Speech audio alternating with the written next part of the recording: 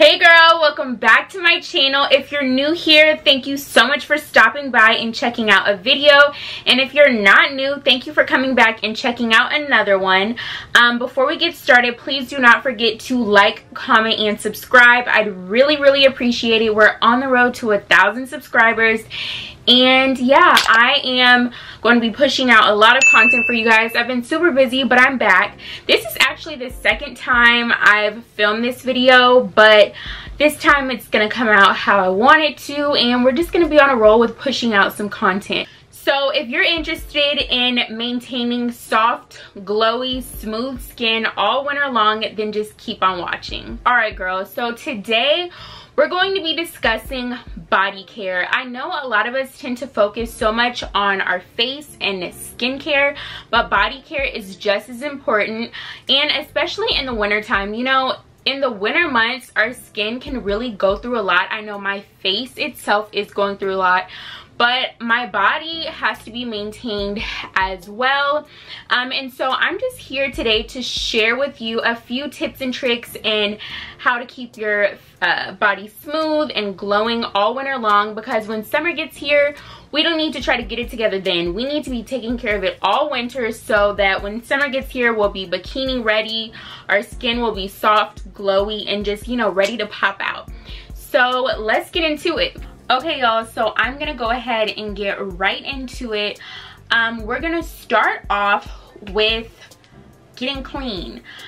Getting clean is probably the most important part of this, because none of the other aspects of the routine is going to work if you're not squeaky clean. So especially during these times of COVID, one of my go-tos for a base cleanser of the body is this Dove antibacterial. I don't know if it's going to focus, but I love using any kind of Dove. I typically always start off my body care routine with some sort of Dove. I have like 8 of them, so I just interchange. But if you're out and about and you feel like you've been around a lot of people, come home and bathe in this antibacterial Dove. It's going to get you right. So after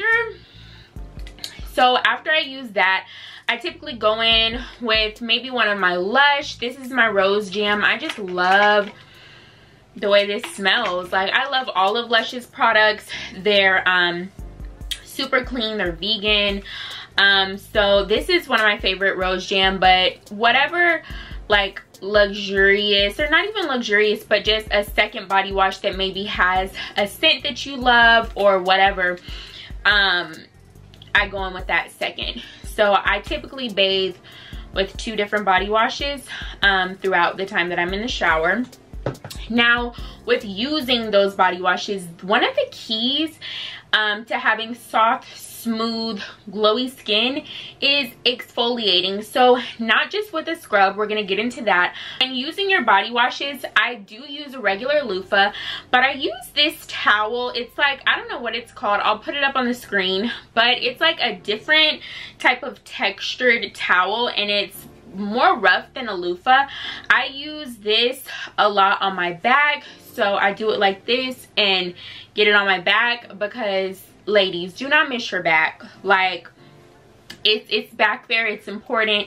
And when you want to wear all this backless stuff in the spring and summertime, you don't want your back looking bad. So make sure you're getting your back, and you're treating your back just as much as you're treating the rest of your body.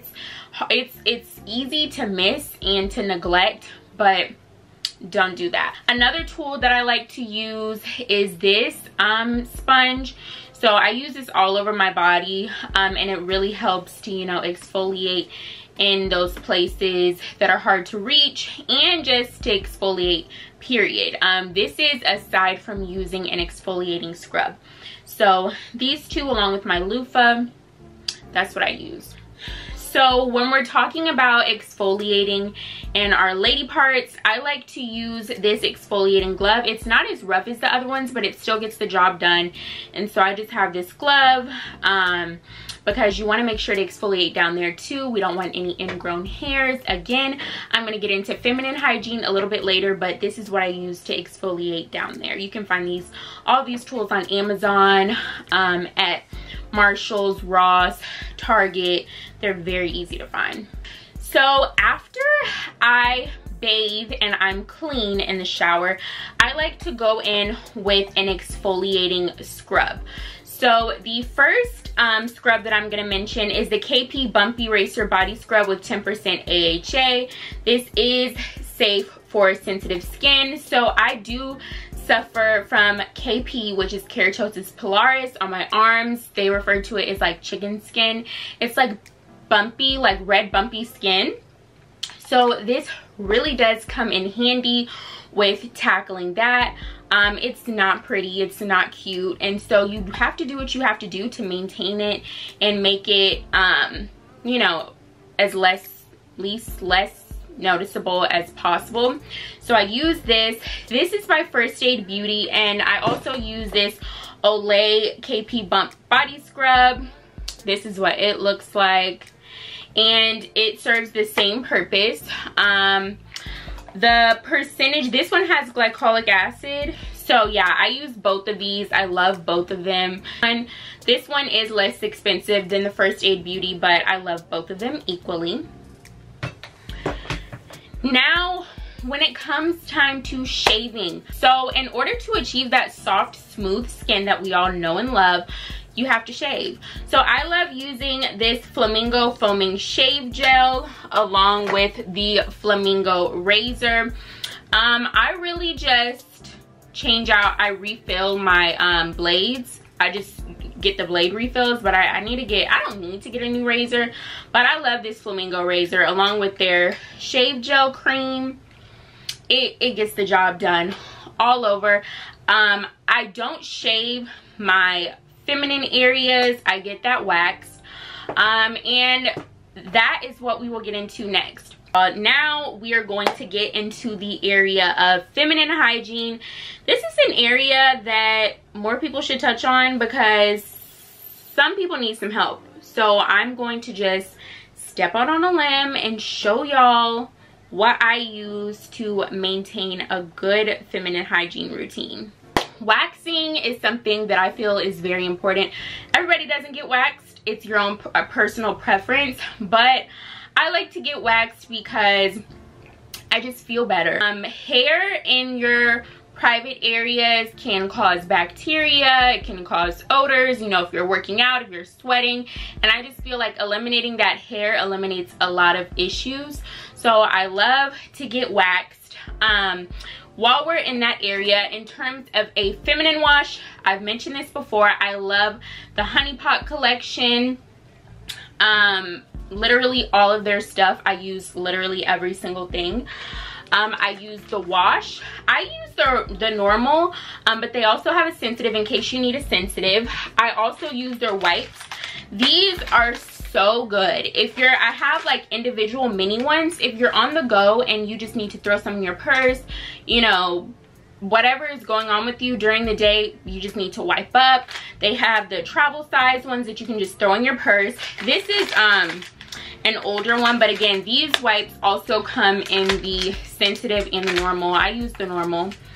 So yeah, Honey Pot is what you need. Another product that I use from the Honey Pot is this Jasmine Refreshing Panty Spray. It smells like jasmine, super fresh, and you just like lightly mist your panties and you know, it's gonna keep them fresh. Now you have to do the other parts of the routine. You can't just spray your panties and expect to stay fresh, but by combining everything that I'm showing you, you're gonna stay fresh all day. So another thing that is really important to me in my routine are panty liners. So people may call me an old lady, but panty liners are a key for me. They help you stay dry with whatever is going on. Your panties aren't gonna be, whatever is going on with your body, your panties are gonna stay dry. I love this particular panty liner. I'm gonna show you the box so that you can go and get them if you're interested, but it's not too thick, it's very comfortable, and I just love wearing panty liners. Like, I'm not gonna not wear a panty liner, period. Like, call me an old lady it gets the job done. It keeps you dry and fresh all day. This is the box that the panty liners come in. It's the Always Extra Protection Daily Liners. Keeps you 5 times drier, and I use the long version. So get you some panty liners. They make a world of difference, trust me.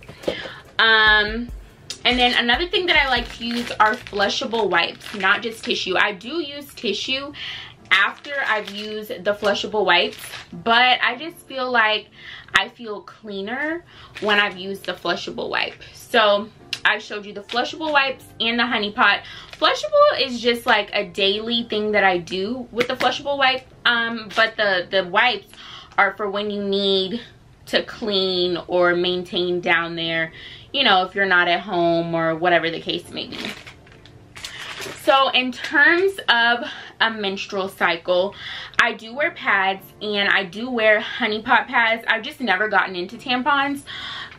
So I wear the pads from the honey pot. This one is open because I just finished using them, just open them. But I love that they're herbal infused pads and they do have wings. They're infused with mint, lavender, and aloe. And y'all, let me tell you about these honey pot pads and panty liners.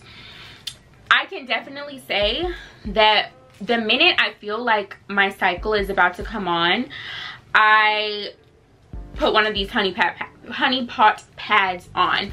And the reason that I do that is because the herbs, I really believe, and it's not a mental thing, it's real. The herbs really calm my cramps down. They calm any sort of pain that I may be having. They calm it all down just by wearing the pad. So I highly suggest these pads. They also have panty liners. I have some of those over there, but this is just what I do for my feminine hygiene. These are my suggestions. By no means am I saying it's the best. It's what works for me, and if you're in need of something new in your routine, I definitely suggest you guys try these things out. So yes, I am a big fan of honey pot. And yeah, that was my little segment on feminine hygiene. One more thing that I have to show you guys is this ingrown hair serum. So I get this from my wax lady. Your wax lady probably has some too, or you can find some, but this is the key to keeping ingrown hairs. I really don't have any ingrown hairs, probably because I use this, but definitely get you some. It, you know, calms down there. It nourishes your skin to keep it, you know, nice, and to keep it from like being discolored and stuff.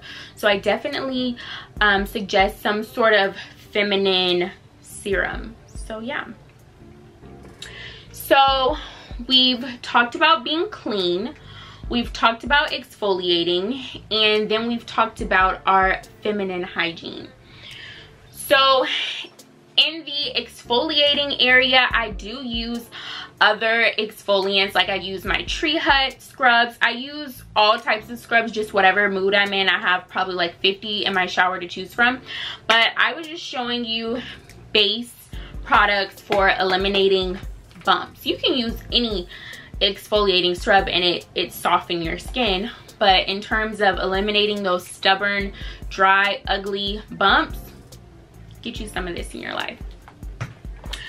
So the next area that I'm gonna go into is moisturization. So while I'm in the shower, if I'm just feeling lazy and like I don't want to moisturize when I get out, I use this Nivea In Shower Body Lotion while I'm in the shower. I love all of Nivea's products, but this is gonna make my skin very soft, smooth, supple, and moisturized if, you know, I'm just feeling lazy or tired and I don't want to really lather down when I get out of the shower. So if I'm feeling like I want to have a full body care routine, this is what I use. So one of my favorite products, believe it or not, is this Trader Joe's coconut body butter. It's really light. It has a light fragrance, and it's really light feeling. It doesn't make you feel greasy or sticky, but it's gonna moisturize your skin and you're gonna feel soft and supple and not too much glowy, but you're gonna be moisturized. I also use this Skin Fix Resurface Plus AHA Renewing Cream, clinically proven to smooth dry, rough, bumpy skin and keratosis pilaris, which is what I have. But I'm gonna let y'all know something. So my dermatologist recommended that I not use the body scrub that has AHA along with the resurfacing cream together. She said that could be a little bit of overkill. So I typically, like, if I use a scrub one night, I'll use this one the next night, you know, and change up my scrub if I scrub with this. I typically exfoliate probably about 3 to 4 times a week, sometimes more, but at least 3 times a week you should exfoliate, in my opinion. But I probably overkill, but y'all, I'm not playing about my skin this winter. Like, I don't want ashiness. Right now it's not even cold where I live, but I don't want ashy, dry, bumpy skin. So I'm gonna do all that I need to do to prevent that. So in addition to this, y'all, I literally use so many different moisturizers. I use moisturizers from L'Occitane, Nivea, Eucerin, like whatever I pick up. Some stuff is scented, so if I'm feeling like I want something scented, I'll use that. I really like the Creme Brulee body cream from Laura Mercier. That's one of my go-tos. Moisturizing is definitely important with getting that glow. There are body oils and body shimmers that I use if I'm like stepping out and I want to have, you know, a certain type of glow on my body. So one that I really like, Fenty Beauty Body Lava. This is in the Who Needs Clothes shade. So I really like this. It's not sticky, it's not heavy, but it's gonna, you know, provide your skin with the amount of shimmer that you need, and you can put it all over your body so that you'll be glowing. Because what do we want? Glowy, soft, smooth skin. So I love this Fenty Beauty Body Glow. Depending on my outfit and where I'm going, I will, you know, add some sort of oil to amp up the sheen a little bit. That is going to conclude today's video.